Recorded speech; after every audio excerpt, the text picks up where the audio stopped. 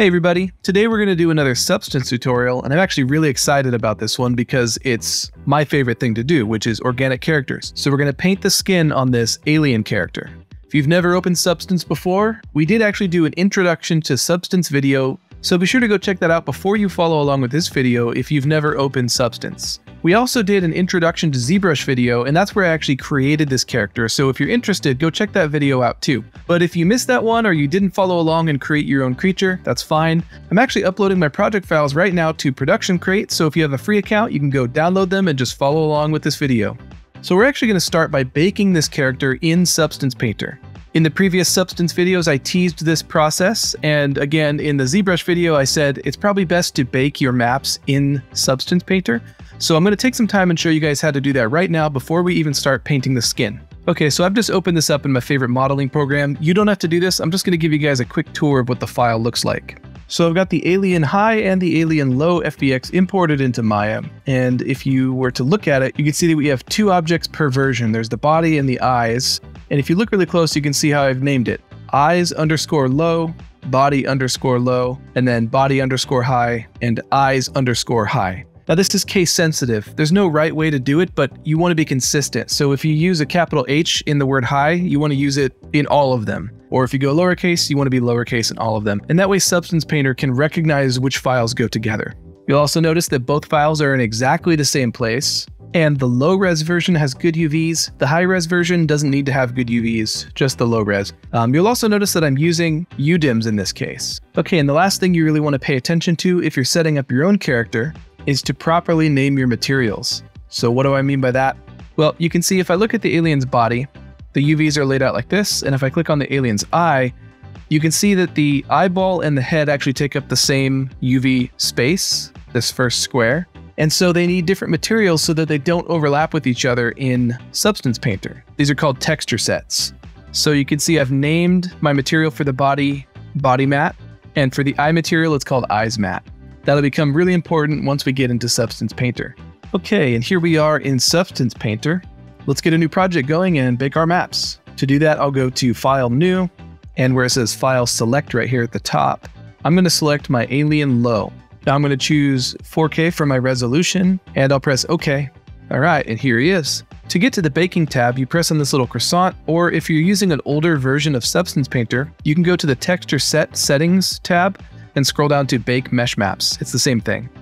Okay, here's the baking window. Notice really quick that over here in the texture set list, body matte and eye matte is here. And remember, that's what I named my materials in Maya or Blender or wherever you're working. So it's really important to name your materials so that in Substance Painter, you know what you're working on. Also take note that the body matte has UDIMs. So it recognizes the UDIMs automatically, and the eye matte does not. It's just the one tile. Okay, let's change our output size to 4K or 8K if you think your computer can handle it. I'm going to do 4K just for this video because, I'm screen recording. I don't want it to take forever. And now I'm going to attach my high resolution mesh. So where it says high definition meshes, click this little file and grab Alien High. And it could take a few minutes to attach because, again, it's almost 9 million polygons. You'll know it's attached when it turns blue. The blue is the high resolution mesh, and we actually can't see the low res mesh because it's kind of inside. But you'll notice that there's this kind of puffy, inflated looking transparent mesh around the outside. And that's called the cage. That's how you tell the computer how far out your high resolution bumps could possibly go. But there's also a downside to the cage. If it's too big, you can see, for example, in the mouth, the lower lip and the upper lip are kind of overlapping. So I like to kind of lower my max frontal distance a little bit. It's okay if there's a little bit of overlap, you just want to limit it. And you don't want to go so small that you start to see red. That's showing you that the cage is actually smaller than your high resolution mesh. So you don't want to see any red. Okay, the next thing we want to do is tell the body to bake the details from the high resolution body. And we want the high resolution eyes to bake onto the eyes. So right here where it says match always, I'll switch this to by mesh name. What that means is body low is going to look at the file called body high for its details, and then same thing for the eyes. And you can see right here, this is where you can change the suffix. So if you used a capital L in low and a capital H in high, that's where you could change it. You can also double check right here where it says matching by name to see if it's recognized. And if there was some naming problem or it couldn't tell which models were supposed to go together, you would see some errors popping up here. But it looks like it's okay. All right. So we're almost ready to bake. Let's go down our list of maps and just see if there's any settings that we want to change. So there's no options for the normal map, no options for the world space normal map. We don't really need to change anything for ID on this character. For ambient occlusion, if you want better quality, you can crank up the secondary rays. Just be aware that this will increase your baking time, so if your computer has low memory, you might not be able to go all the way up. I recommend at least 128 though, if you can. For curvature, I'm going to do the same. Let's crank it up. And then same thing for thickness. Now, if you don't know what any of these maps are, just go back to that previous intro to Substance video that I talked about, because I go over every single map and what it's doing and why it's important. All right, let's push Bake Selected Textures and wait a few minutes while it calculates. All right, and when it's done, just go ahead and click back on the paintbrush up here in the top right, and we go back to painting mode. If you want to check out the maps that you created, just press B for Bake, and it'll cycle through all the maps. So here's the ambient occlusion, and it actually looks like we have a baking error, which is awesome because that means I can show you how to fix it. Press B, here's the curvature, position, thickness, and so on. To get back to the finished product, just press M for material, and let's see what went wrong here on the eyeball. So if I press F1 to look at my 2D textures, and I go to the eye material, I can see that basically it baked the shadows from the eyelid onto the eyeball. And then because the eyeball is duplicated and both of them take up the same UV space, it's projecting this eyelid onto this eyeball. So here's how we can fix that. Go back to baking, and the really cool thing is you can always rebake your maps if you need to. So the problem comes from this. If you go to the ambient occlusion tab, we can see self-occlusion is set to always, but you can change that to only same mesh name. What that means is the different parts of the model won't cross-contaminate each other. So I'm going to do that for ambient occlusion, curvature, where it says self-intersection, I'll say only same mesh name, and then same thing for thickness. Now we just need to rebake those maps. So we can deactivate all of the other ones. And now when I press Bake Selected Textures, it'll just redo those maps that were messed up. All right, all finished. So if I cycle through my maps, I can see it looks nice and clean, and the problem is fixed. Okay, and my next step is usually just to throw some smart material on the model to make sure that it looks right and everything baked well. So over here in my Smart Materials tab, that's the second one. Just grab any one that looks interesting to you, like this bone stylized, and throw it on the model. And just make sure that everything looks like it's coming out properly. So all the deep recesses, in this case, are kind of dark and dusty, and all of the high points are lighter in color. Okay. I'm going to kind of work free form on this guy. I don't really have too many references in mind or too much of a plan. I'm kind of just going for sort of a generally amphibious look, kind of like a tree frog. So generally what I do when I'm making a character like this is I break it up into stages. So I'm going to start by creating some sort of noisy base material, and that's going to be just kind of the general skin tone. And then I want to break it up by region a little bit. So in the deeper recesses, I might add some darkness or some redness to show kind of the blood vessels close to the surface. And then maybe on the high points, like on all the bumps and wrinkles, I might add some lighter colors to it just to bring out some contrast and some sharpness. And then from there, for a creature like this, I might add some style, like maybe he'll have stripes, or maybe the top half will be a different color from the bottom half. Maybe his belly and his face are a different color, something like that. Now you can build this guy completely from scratch. You can also dig through the smart materials and see if there's a good starting one. So try some of the creature ones and see if they work for you. Here's a green creature skin. It's kind of interesting. It looks a little bit like a frog, but it's not really the direction that I want to go. Maybe we'll try the blue alien skin here. Again, not bad, but also not really the direction that I'm trying to go. Don't be afraid to use things for purposes other than what they were intended. So for example, whenever I'm making sort of amphibious type creatures, I actually like to use jade. I feel like this material actually starts with some really interesting patterns that most people wouldn't think of using, and for that reason, it's not a material that you'll see slapped onto a lot of characters like this, so you'll stand out from the crowd. You can see it's got some really nice soft transitions from the deeper, darker recesses up to the higher, sort of more yellow high points. We've got some interesting dark splotches, which we can change the size of. They're a little bit big, but those spots are definitely helpful. And then what I really like is these white splotches. They're kind of like veins in a stone, and that makes sense because this is a jade material, but it's something that I wouldn't have thought of doing for a creature skin if I hadn't accidentally dropped this material on my model one time. So once again, don't ever be afraid to experiment. Okay, let's dig into this jade smart material and make some changes. If you watched our previous video, our introduction, you'll remember that I said whenever you're dissecting a smart material, it's best to start from the bottom and work your way up. So I'm going to turn all of these layers off until I get to the very bottom and adjust each one as you go. Okay, this base color is actually pretty cool. I actually might not adjust it that much, but I'm going to increase the roughness. If you're not sure what to set this at, just remember that human skin is maybe 0.55, 0.6, 0.65, something like that in terms of roughness. So you can kind of start from there, and if he's an amphibian, maybe you'll go a little bit lower to make him just a little bit shinier. This next one's called thickness scattering, and this is actually subsurface scattering. We don't need this right now because we're kind of just working on the color map, so I'm going to leave that off. Okay, here's AO darkness, and we can see that this layer introduces some darkness to the deeper recesses, but it also has a different roughness value, and it kind of brings those darker recesses sort of up in shininess, and we don't want that. So if I click on my AO darkness, I can see that my roughness is pretty low, so I'm just going to bring that back up. Okay, here's cloud color. Looks like this one introduces some lighter splotches, some color variation, and breakup. If you alt-click on the mask, remember that you can view the mask and see what it's actually doing. So here are the splotches. I feel like they're kind of big, so I'm going to click on the generator. In this case, it's called clouds. And let's increase the tiling a little bit. Now, that may end up being a little bit too intense, a little bit too high contrast, so we can click on our actual material and maybe turn down the opacity right here, just a little bit. Okay, let's add the dirt layer back in. This looks like it's some more noise and breakup, which is always good with skin. Remember with skin, it's a very low contrast, but high frequency texture. So you want a lot of noise, but not a lot of contrast, generally. Some characters will have a lot of contrast. But I always try to think of like human skin as a base and then change it from there. If I go into my dirt layer, I can see that the roughness is again a little bit too low. So let's increase that a little bit.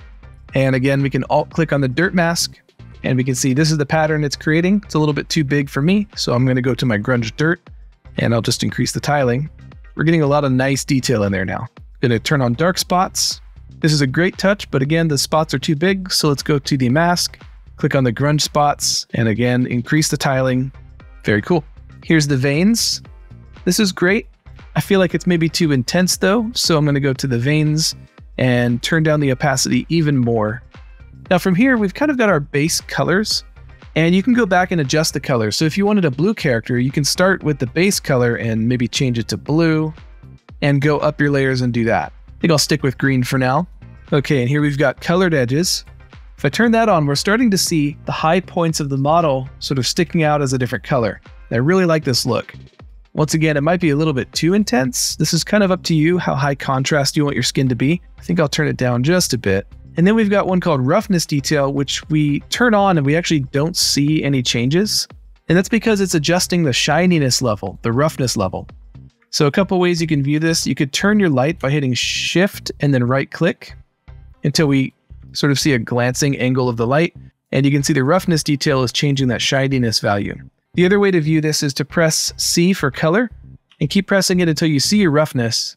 And you can see the roughness detail is actually changing a little bit, changing the values. Actually, now that I see this, I can see that my veins have a roughness value that's way too high contrast. So let's bring those back down so we have a lower contrast roughness channel. Pretty nice. Okay, let's turn on cavity dirt. And this is a very subtle effect, it looks like. It's just the very sharpest, deepest recesses. All right, that's actually a pretty good start for a sort of slimy, amphibious alien skin. But we can do better. We basically just slapped on the jade material, made some scale adjustments and some roughness adjustments. It's not really a skin material yet. So let's start breaking it up a little bit by region of the body. So I want my deeper recesses, like under the armpit, maybe inside the nose here, to be more red, as if there's more blood vessels close to the surface. So I'm going to add a fill layer, and I'm going to name this fill layer maybe large redness. Now I only want to affect the color channel. I don't want to affect the roughness and the metalness and all that. So let's turn off everything except the color down here, and I'll choose a nice red color. And I want to confine this to just the deepest recesses of the body. So let's add a black mask, and then I'll add a generator. Inside the generator, I'm going to choose mask editor. Let's try that. Okay, and I can see it's doing kind of the opposite of what I want. It's going to the high surfaces. So let's alt-click on the mask, and then I'll click on my mask editor and go to my curvature settings down here, and let's toggle that open. And I can see the mode, it's set to edges, so it's picking out the edges of the model. Let's click on that and go to cavities and see if that's better. Okay, it's not quite what I want, so maybe instead of curvature, we can use the ambient occlusion. So let's close this little curvature thing and I'll turn down the opacity. And instead, let's turn on ambient occlusion opacity. Now by default, this is set to multiply, I believe. So it's just putting black pixels on black. So let's open this up and I'll change the blending mode to normal. And I'm going to invert it because I actually want the deeper recesses to be white. So where it says invert false, I'm going to say true. And that's actually what I'm looking for right there. I want the deeper recesses and sort of the underside of everything to be reddish. So let's press M for material, and we're getting closer to what I was looking for here. It's a little bit too sharp and detailed. I don't want it to be perfectly lining up with all the different cracks and recesses too much. So let's actually go to the global blur setting and just turn that up a little bit.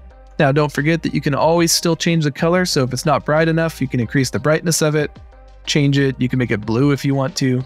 So we're kind of just creating building blocks, and you'll be able to non-destructively change the colors up later if you decide, or your art director decides, that we actually wanted a red alien instead. Now really quickly though, before we move on, we do have a little bit of a problem. Because this is based on the ambient occlusion map, you can see that right between the legs, since they're close together, we get this really ugly red stripe that goes down the inside of the leg. So inside of the mask, what we can do is go add, paint, and I want to only remove. I don't want to accidentally add more color like this. I want to only remove. So I'm going to set my paint layer to multiply. That way, if I accidentally paint white, nothing happens. But if I paint black, I can subtract and just erase some of this extreme redness. Okay, and I want to do the same thing again, but I want to pick out some of the sharper creases now. So let's go ahead and click on the large redness layer and duplicate it. And I'll call this sharp redness. And let's start over on the mask. So I'm going to alt click on my mask so I can see it. And then I'll delete these two layers inside of the mask. Let's add a new generator. And then I'll pick mask editor. And then once again, scroll down to the curvature settings and set it from edges mode to cavities mode. And this is closer to what I want. Maybe we can sharpen it up even more. So I'm going to turn down some of these bigger sounding words like huge and big. There we go. And you can see we're getting smaller and smaller little details. I'm going to press M for material, and we can see we got what we were looking for, but it's a little bit too intense. So maybe I'll add a filter, and inside the filter, I'm going to choose blur, just to blur it up a little bit, make it a little bit softer. And then of course, we can always turn down the opacity if it's a little bit too much. Once again, we're just creating building blocks for ourselves. We can always change these later. Okay, carrying on here, I'm going to add even more noise and break up to the skin. So one way to add more noise and break up to the surface is to add some micro veins. So let's try that. Let's try some blue micro veins. So I've added a fill layer, and once again, I'm going to turn off everything except the color channel, and I'll choose a bluish color. And then I'll add a black mask, and then inside the black mask, I'll choose a fill. And for the fill, I'll choose a pattern called plasma. Plasma is really cool because it's kind of squiggly like veins. Now, if I alt click on the mask, we can see it's kind of the opposite of what I was expecting. So let's press invert, and I'm going to change the balance. Let's turn it up. And you can see we get some squiggles. Let's increase the tiling. Now this is obviously way too intense. Okay, still way too intense, but let's add some blur to soften it. And let's change the blending mode of our layer, maybe multiply. And then don't forget that you can always adjust the opacity of the layer if you need to. Here's another cool tip for noisy skin. If you go to Google and search for RBX imaging, you get results like this. And this is something that dermatologists use to look at the underlying sort of vascularity and even sun damage in your skin. This is great for us as texture painters to see the patterns of redness and other imperfections and blemishes that are in the skin. So let's try to create some red patterns that look like this, especially paying attention to how they're grouped and clustered on the face. This is great because if you need to make some noisy pattern for the skin, but you only want it to be confined to certain parts of the face, here's how you can do that.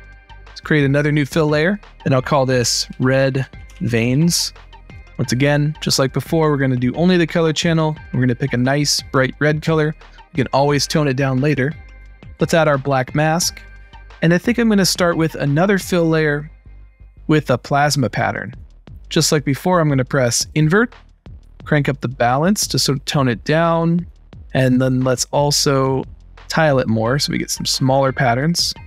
It's a good start. Let's add our blur, add a filter, choose blur, And that's pretty good, but let's add some big splotches here and there just to break it up and make it less uniform and even. So I'm going to add another fill layer and place it underneath my blur. And this time I'll choose spots. This one here looks okay. It's called Gaussian Spots 2. Let's just turn the balance down a little bit to sort of fade out some of those splotches. Also, feel free to adjust the tiling if they're too big or too small. And then up here on the Gaussian Spots layer, I'm going to adjust the blending mode to screen. And now we get both. So you can see we've got the really noisy pattern from the plasma and then a couple bigger splotches to break it up. Now that I see it, I think the plasma is still too much. So let's go down to our balance and turn that up even more just to lower it. Now this red is way too intense, but once again, we're going to tone it down. I'm just keeping it really visible so you can see what's going on. Okay, now here's how we confine it to just the regions we want. Inside of my mask, I'm going to add a new paint, and let's set the paint layer to multiply. Now, if you remember, what that means is if I paint white, I'm not going to add any redness that I don't want. But if I paint black, I'm going to subtract the effect. So what I like to do is actually go into my 2D view and paint black over everything. So I'm just removing all of the redness over the entire model. And you can see I'm just painting it all away because I'm painting black on top of it. And now I'll switch to a white brush, and when I paint white, I'm just bringing the effect back, but only where I want it, like that. So let's choose a nice, soft, and sort of noisy scatter brush. I go to my brushes. There's one that I like called Dirt Spots Moss. And now I can paint, and you can see it's bringing back my splotchy red effect, but only in the regions that I want. So if I was following that reference from before, I could add it mostly to the cheeks, maybe a little bit to the forehead, and we can really confine where we want this redness to appear, always taking into account our reference. Okay, now that I've chosen my pattern, let's go finally to the layer and just tone it down a little bit. Maybe I'll set the blending mode to overlay, and then don't forget to adjust your opacity if you need to turn it down. Okay, and one last little step that I like to do sometimes on the base skin material is to add a layer of the general skin color as a semi-transparent layer on top, because by this point, it's kind of become really intense and high contrast. You can see it's really crazy, and if that's not what you're going for with your creature or your human character, it can be really helpful to sort of tone down the contrast by once again adding a fill on top, changing it to just color mode, and then picking sort of the average color of your skin tone. So in this case, I'll pick a green, kind of like maybe this one right here, and then lowering the opacity. And what this does is it, once again, lowers the contrast of your overall skin. How high or low contrast you want for your skin is up to you and the creature you're trying to create. All right, the next step is to create the different types of skin that creatures and humans would have on their body, including like your lips and maybe the red tissue inside your eyelids and inside your mouth, that sort of thing. But first, let's kind of organize and group this together. So I'm gonna go all the way up to the top and add a new folder, and I'll name this Base Skin. And then we can drag and drop all of these layers into that folder, and there we go. Okay, let's create a really quick sort of wet, reddish mucous membrane type of material. So I'll add a new fill, and I'm going to work with just color and roughness here. So I'll choose a nice red color, and I do want to keep the roughness a little bit lower because this is going to be shiny. Now where I paint this, I don't want it to just be flat red, so let's create some color variation. Now I'm going to add a generator to the layer, not to a mask, but to the actual layer. And in that generator, we can choose the mask editor, and this is going to go crazy. So what we have to do is turn off everything except for the color like before. And you can see it's kind of created sort of a black and white version of our curvature map. This is on top of the red. So what I can do is set this to maybe multiply or maybe overlay and turn down the opacity. And you can see we've created some really quick color variations. I'm going to go into my curvature settings on that generator, and I'm just going to turn down some of the bigger sliders to tighten it up a little bit. And you can see we have a little bit of interesting color variation now. Let's lighten up that red though, it's a little bit dark. And now on the layer itself, we could choose a nice blending mode, like maybe overlay, no. Multiply is good, but it makes it too dark, so I'm going to lighten it up again a little bit more. Okay, and I'll call this layer Wet Redness. And now we can add a mask to it. I'm going to add a paint and just paint this manually. Under brushes, I'm going to search for that dirt brush that I like. And right here, we can turn on symmetry. But don't worry if it looks a little bit too sharp and too speckly, we can blur it and process it in different ways. But I'm just going to manually go in and paint where I want the skin to be more red and shiny. It's looking a little bit too red, but again, we can change the color, so don't stress too much about exactly what it looks like. Now with this character, maybe his gills will be red and shiny on the inside. So I'm going to really quickly add a blur filter over top of my paint. And you can see that gets rid of some of the weird speckliness. And also the material itself I think is way too dark. So let's go ahead and lighten that up, make it a little bit more pink, maybe a little bit less saturated. And you can see I actually blurred it pretty heavily. Now we're actually at the point where we've got kind of all of our base materials on here that we want. And now if we want to add some stylization and some color variation to go for that sort of colorful tree frog look, now you can just go crazy. So you can experiment by just creating a new paint layer, for example. And I'll just call this, stripes. And right now my brush is set to paint white. Let's try a darker, more saturated and more blue color. And let's just try a couple interesting patterns. Again, just like before, don't worry if your brush strokes look too brush strokey. I'll show you ways that we can change it. I don't think in the end I'm going to stay with these stripes, so I'm not going to try too hard to make them look perfect. Okay, not a very good pattern, but let me show you how to make it look a little bit less hand-drawn. So first thing, we can experiment with blending modes again. We try to multiply it, we can try to overlay it, just like before. And what that does is it blends it with the color underneath, so you get some of that color variation that we spent so much time on just coming through for free. So you can see if I choose a different blending mode, then we get some of that cool color variation showing through the stripes. Another thing we can do is mask our brush strokes by warping and blurring. So I'm going to go up to Filter, and I like to use Warp. It's all the way at the bottom. And what that does is just sort of mess it up so you can't see the brush strokes. It looks a little speckly and organic. If we want to adjust it, the settings are down here. We can go to the intensity and make it almost like speckly stripes if we really crank up the intensity. One thing we can do is blur the actual pattern. So if I go over here and add another filter, we could blur the edges of it. So now it's kind of a softer pattern. Oop, that's too much. And what's cool about this is we can go back to warp because this is non-destructive and crank up the intensity to sort of explode that pattern a little bit more. And with the blur, we get sort of a subtle speckle pattern, which could look pretty cool too. Okay, so there's one idea. You could paint some really cool patterns that way. Here's another idea. I'm going to delete that layer. And let's say this is more like a two-tone character where his belly is sort of pale and his back is darker. I'm actually going to click on my base skin folder and duplicate the entire thing. And we'll call this dark skin. Let's open that up, and I'm going to turn off the top fill layer because that's kind of a green tint on top of everything, if you remember.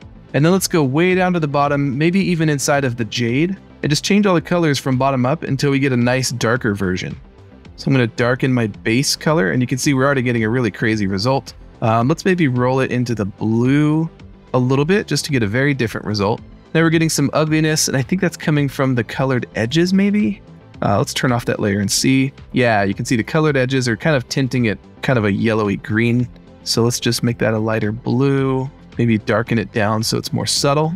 Okay, so now we've got dark skin on top of base skin. Let's add a mask to the entire dark skin folder. So we can actually mask off entire folders. I'm gonna go black mask. I'm going to add a generator, and just like always, I'm gonna go mask editor. Okay, I'm gonna turn the curvature all the way down. And this time I'm going to use a different slider called World Space Normal.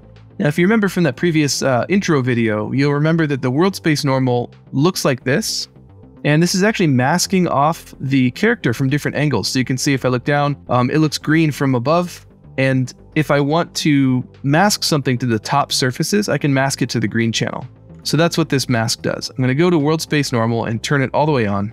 And we actually already have a really cool, interesting look where it's blue on top and it subtly fades to green on the bottom.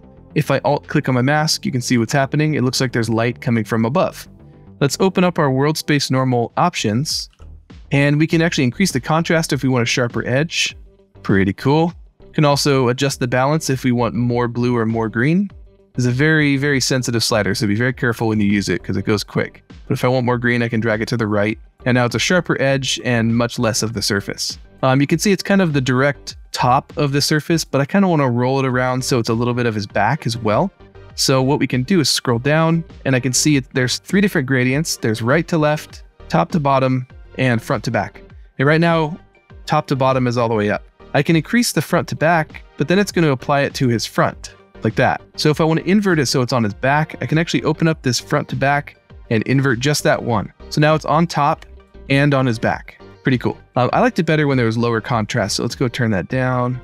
Very nice, that's really cool. From here, if you need to make some very specific adjustments, like maybe you don't like how it looks on his collarbone right here, now on top of the mask editor, I can add a paint layer, and I can just manually add or remove where I don't want the blue effect. So maybe I'll go on his front side and just really paint away with a nice soft brush. And I'm just doing this selectively to accent the parts of his body that I really want to accent. So maybe the bony landmarks on his chin and his cheeks. And this is where the real magic happens. A lot of people just kind of rely on the automatic maps, but what really pushes your character over the top to make them stand out from the crowd is when you manually do stuff. All right, so if you didn't follow along and you want to, don't forget that if you have at least a free account for ProductionCrate, you can go up on the website and you can download these exact project files and work along with me. If you want to make your own character to practice on, go check out our ZBrush video where I show you how to use ZBrush from start to finish in about 30 minutes, and it's perfect for if you've never even opened the program. This character is also up on RenderCrate right now, and he's rigged for Mixamo, ready to be dropped into your short films, and he's free. So if you're a free user, go up and grab him. If you make anything cool with him, or if you make your own textures for him, be sure to tag us on Instagram with it or share it on our Discord. I'm really excited to see what color schemes you guys come up with, so be sure to share it with us. All right, later creators.